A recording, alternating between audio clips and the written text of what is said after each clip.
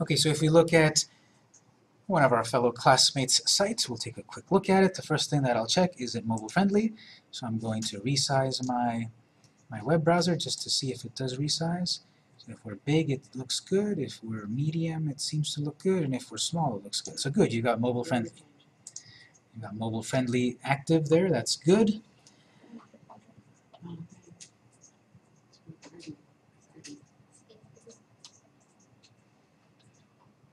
You have continue reading, which is good. Instead of the whole blog post being all 100 words visible on the home page, you've got a snippet and then read more. That's very useful. I want to go back in and put the links. I used to have the links to Forbes magazine, which is where I got the inspiration. You've got the ability for people to share on social. That's also very useful there. I'd be careful here. You've got categories, perhaps too many, and tags, too many. Oh, okay. There is a point, again, diminishing returns.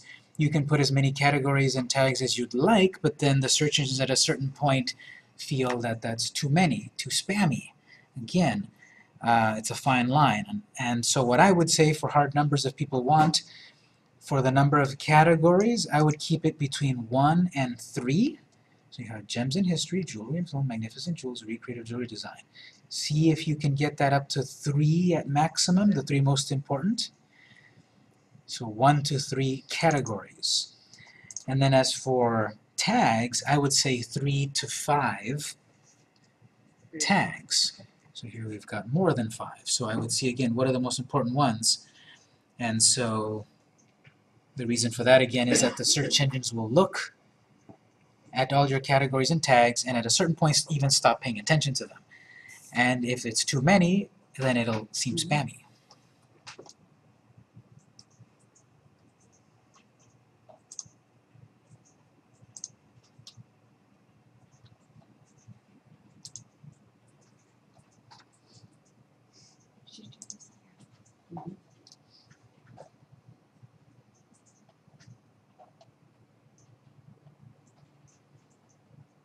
I don't know what to do with them.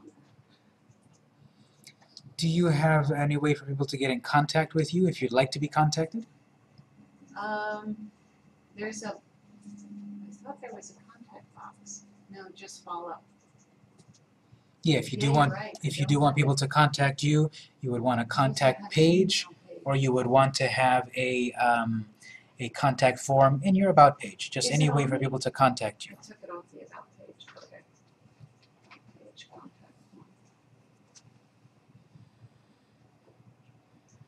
One more thing, and then we'll go on. It's often because we might not all have the experience or the education, it's hard to get a good graphic that shows well behind a picture. Here it looks fine. The white text on that background is still very visible. When we went over to this other page, I'm here having a little bit harder time to see your text because your background is so busy. So what I would say is either fade or blur that background picture so that it doesn't fight for so much attention to your text, or maybe change the color of this text, but that's always a challenge for people. I've got a background picture, I want to put text on top of it. You have to have maybe a blurry picture, a faded picture, something that doesn't fight with your foreground text. Any questions or comments for Kathleen before we move on? I have one question. How people interact with this page, if you go down all the way to the bottom, would you want to sort by project? Would you want to sort by archives? How do people think? Why do we have both options when we're setting up a blog? Do people really know you wrote something in November? They don't know, but that's why they would click to see what did you write in November. The point of having the archives is that if they really like your content, they want to go back into your archives and perhaps read what you've written in the past. So the archives are useful. This by project, this might get unwieldy at a certain point. That's actually defined by categories, so maybe I have too many categories. You can set the widget to show you 3 categories, for example, instead of all of them. Oh, okay. One last thing that I would say, Perhaps think about dividing up your content into page 1, page 2, page 3, because this just goes on and on and on. Page 10. Even if you have that read more, I would still cut that down. 10 is too much. I would do between 3 and 5 per page. So 3 to 5 posts. Next. Thank you. Yes. MissionValleyPilates.com.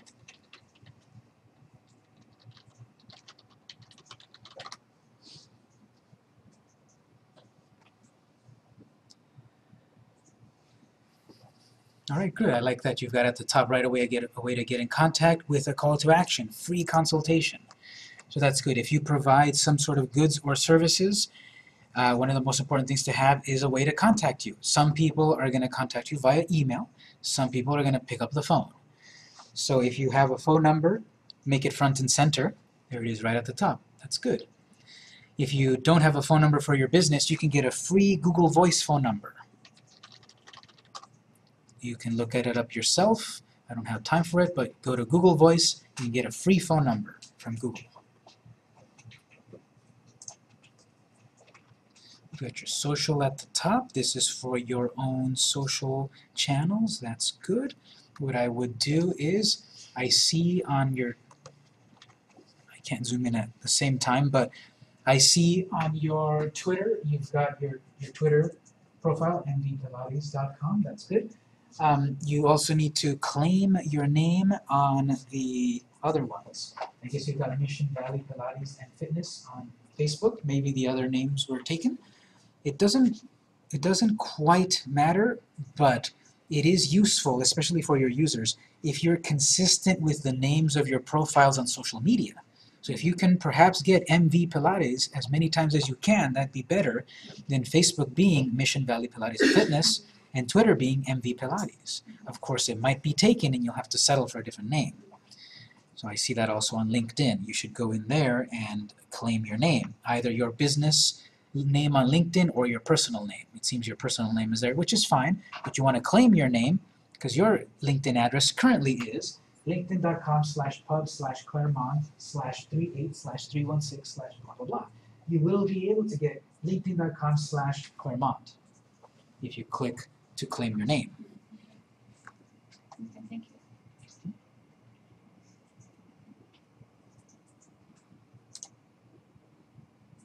You have contact, very good. What I would suggest about contact is what's to stop spam guy, spam at spam.com, spam. What's to stop that? You don't have a CAPTCHA. Get one of those little plugins or activate it on your site so that there's that extra, type in this weird code. Those are those CAPTCHAs. You know, the 897258, those random codes that appear. That helps prevent anyone from sending you anything. It helps prevent it. It doesn't always stop it, but this helps. Get a CAPTCHA. It's spelled C-A-T-C-H-A, CAPTCHA. So a question on that, does the yes and no questions help with that too? Or They do you could. have to answer yes and no? Exactly. Because usually you have to read what it's asking you to answer yes or no to. But if it's only yes or no, that's still not as protected as some other ones that I've seen, like, what does this plus this equal? And there's like numbers floating around, and then you answer 7. So there's many kinds of CAPTCHAs. You've got this contact form here, which is great. Therefore, you don't need your email naked right there. That's going to get you spammers. There's spam bots running 24 hours a day, searching for anything that looks like an email. All emails have the same pattern. Something at something dot something. So spam bots are going to be browsing the web all day long, and when they run across that, they'll put it into their mailing list and sell that to people, and you're going to start to get spam. The point of having the contact form is that protects your email. So I would remove that.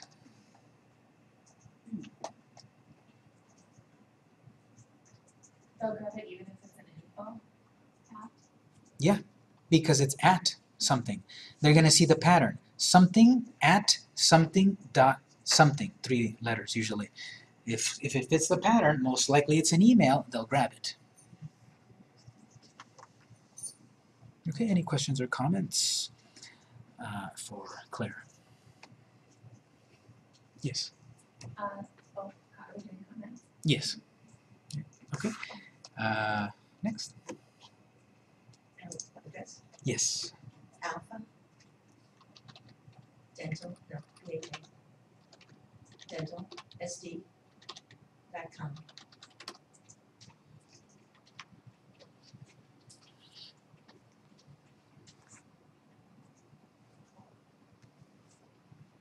You've got your number up there, which is also good. The one thing that I might say, though, that it's a graphic. There's a difference here. This number at the top is plain text. I can select it as plain text. If I'm browsing on my mobile device, that text number will most likely automatically just simply be active. I can tap that and it makes the call. Your phone that's over here It is on the mobile site like that. as a graphic. No, as a tap and you can get to it. It's And like it'll- have a different front page from mobile site. Okay, okay, good. Does it matter then if it's over there like that? No, it still matters because then the search engine looks at this particular page and it will not see that phone number unless you also added alt text to that graphic that has your phone number. So the big recommendation here for anyone is if there's any text, oftentimes you should try to make that as text, not as a graphic. Like the word services here. That seems to be normal text, that's Is it fine. okay since I have it again down there? The phone number? Yeah. This one here? Yeah. This one is regular text, that's better, yes. If you have it more than once, if it's text more than once, it might not be so good, but since you've got one of them versions as graphic and one of them as text, that's good. What did we just say a moment ago? I see, yeah. Yeah, so Okay, be right careful now, about that. That's Yeah. going. This also is regular text. Great, that's regular text. The search engine will analyze that, put it on a map. If I visit the site, I might be able to access that map with a click. Yeah. If it was a graphic, I might not be able to. Are these images that you yourself shot? No. Are these images that you acquired as stock images? Yes. Okay, that's good. If you simply borrow images from a Google search, that is not so good because you don't know if those images are legal for you to use. Are they copyrighted? Are they trademarked, etc.? If you get some image from a Google search, I'm not going to assume that it's safe for me to use. But if I did a search, right, if I go to a search engine and look for dental stock images, the keyword is stock images. Whatever you're looking for with the keyword stock images, you're going to be better off because then you're going to get images that are legal for you to use, that are okay for you to use, so that you don't get the lawyers after you. If there's a way that you can like double check, like I believe that I have, you know, the photos that I have on my site that I've purchased are okay from the company I bought them from, but to double check, can't you just run your photo through some kind of a tracker that then tells you? I'm pretty sure Google itself, I think it's called a reverse search, something like that. I think you can run your own image through Google and it will tell you where else it appears. Okay. And that way you can figure out if it's a safe image to use. The point though is, okay, we have stock images, that's one keyword. We have public domain images. So whatever your company is or whatever you're looking for, plus public domain images, that's another kind of search to do. So stock images, public domain images are a couple of kinds of images you should be searching for, but better are your own original images. So We have both. that's good. So what we do for clients, you know, we set up their websites and all of that, and we also offer photography services. It's an extra charge, of course, but we then create 100 pictures for them that are unique to their product so that it doesn't look like someone else's picture, so that it's not just another image that you found on Google that could get you into trouble. So that's good. You're using your own original images as well and stock images That's good.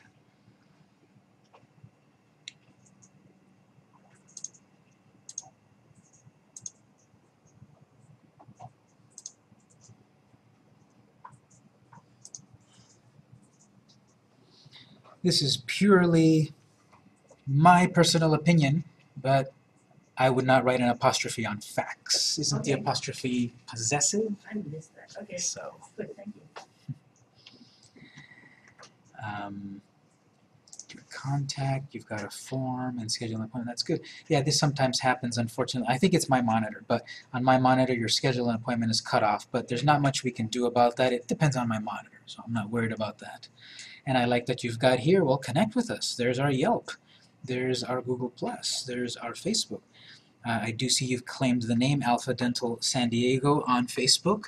And then on Yelp, you seem to have claimed your name as well, although you were the third one, unfortunately. And then Google+, you need to claim that one, because that one's still set to the numbers. Oh. That one's still set to Okay. numbers. So claim your name on Google+. So good. A lot of good things overall. Any questions or comments for this site? Okay, anyone else?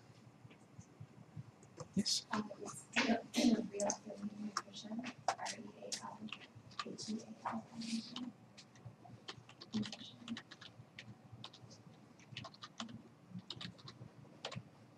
realhealingnutrition.com.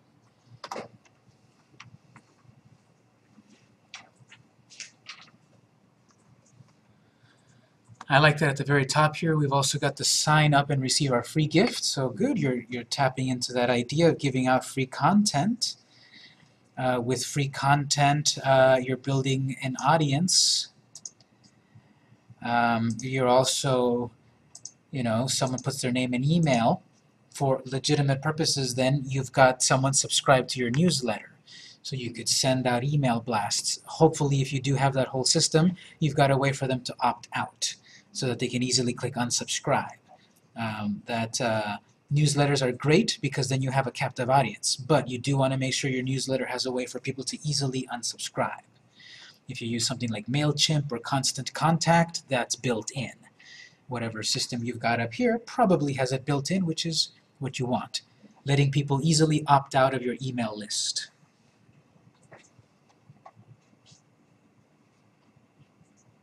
So we've got some good graphics here that stand out. Are these original pictures? Yeah. That one is obviously. So these ones over here are also original pictures? Oh, good. Yeah, so again, depending on what you're about, a picture is really going to help. Like, I want to buy that right now.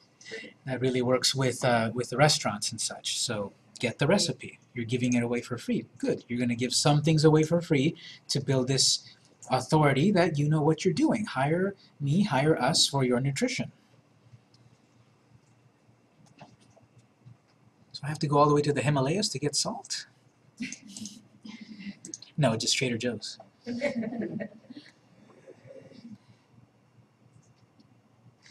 I like these call to action blocks here, but I would craft them a little bit more so that this scroll bar doesn't appear, meaning probably cut out 1 or 2 words just so that you don't get the scroll bar that really doesn't do anything but looks weird.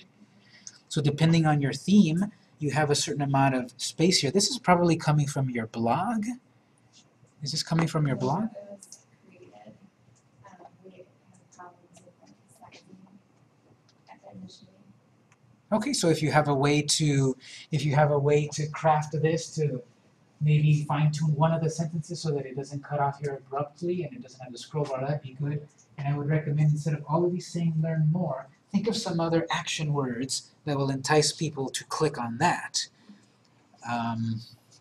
Nutrition and health counseling. You could read, you know, what do you do here exactly? Benefits. You could say, see the benefits, instead of just learn more. What other action words can you use besides learn more?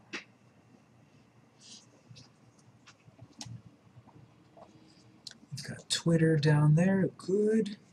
And then Facebook. You need to claim your name on Facebook. It's still using the default name. Oh, maybe not. It's just that your address down on your site is still the old name. doesn't matter, I guess. But yeah, you did claim your name on Facebook. I would then go in just to make sure, also check it on your site here.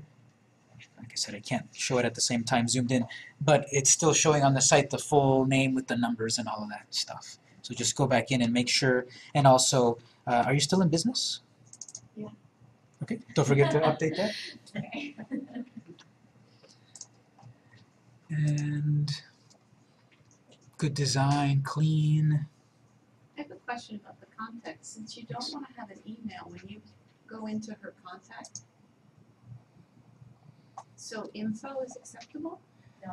Nope, same sort of thing. You don't want to have any email that's just naked out there. So you want this form though? Yes. Okay. And again, you want a CAPTCHA there to prevent spam.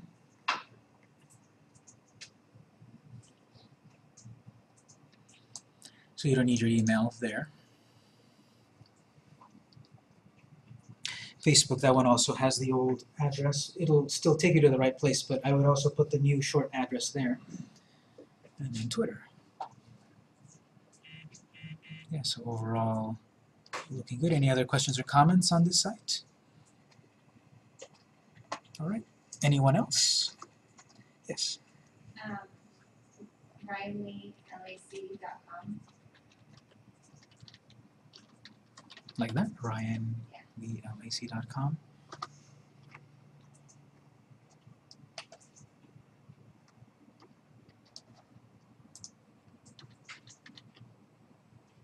That's weird. What's That What's- it got, that it's not expanding into the size. It's most likely my monitor. My Okay. monitor's a different size than yours, so it's So it's set up for mobile, it's through Wix, and on mobile it works perfectly, but this downsizing in the Windows doesn't work as well. yeah, so like I said earlier, if you do the downsizing here in the browser, that's not the most accurate way to see if it is mobile friendly. I would still visit it on my device. So I'm going to take a quick look at it on my mobile here. But if that's something that you activated in Wix, that's good. I'm going to take a quick look. Ryan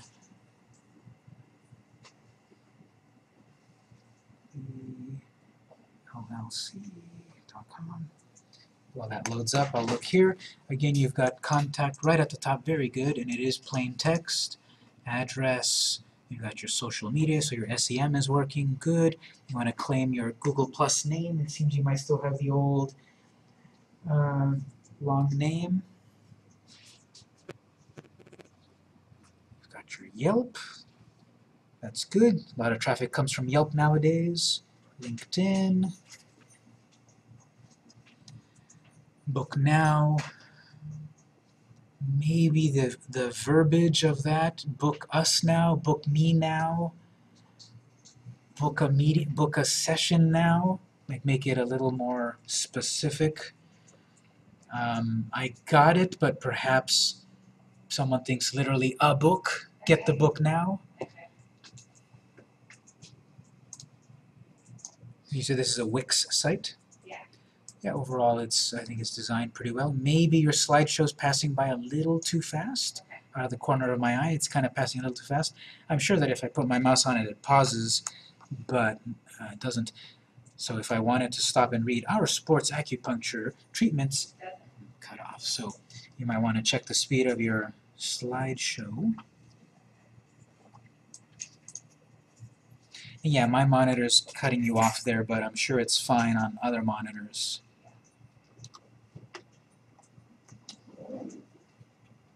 Subscribe. What's that? Once you've activated on It should probably happen right away, because that sort of thing, once you save and publish, it just goes out. Subscribe for updates. That's good, but again, think about more actively, like really, okay, updates, why would I subscribe? I'll just visit the site. If you have here something more like subscribe for exclusive updates, or subscribe, or like become a member, become an exclusive member, you know, think of ways to really entice people to subscribe, not just here's a subscription box. Be perhaps a little more catchy. You've got the nav bar at the bottom. Is the difference because at the top this is graphics? No, I just read somewhere that it's good to have a menu at the bottom. It's Yes, that's good advice. Mostly if your top menu is graphic based, and then your bottom menu could be text based. That way you're sure that the search engines pick up those menu items. So if they're both text, and if they're both text, you might not really need the one at the bottom. You could put other things at the bottom for that screen real estate. And then your email address naked right there. You should have a contact form elsewhere to help protect you against that spam harvesters.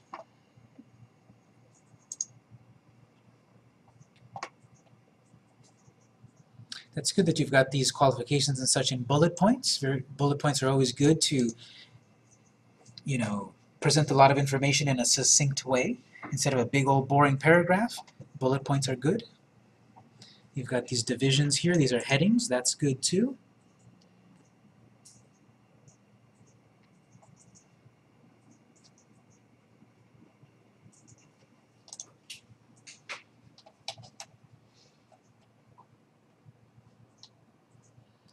This is good. The frequently asked questions. This is what's going to be helping your SEO, because that's how people might be searching. So think of those questions where people might plug into the Google search. And then those questions that they may be asking in Google would be questions that you add to your FAQ, vice versa. And do they have to be in your keywords as well? Or if they're just on the page, that's good enough? On the page, that's good enough, because the content itself is what, again, gets analyzed. The keywords and such are part of the puzzle, but the content itself on the page, that's a big deal as well. And then again here, make sure that links over to your contact form where you can safely get an appointment instead of that email just out there in the wind.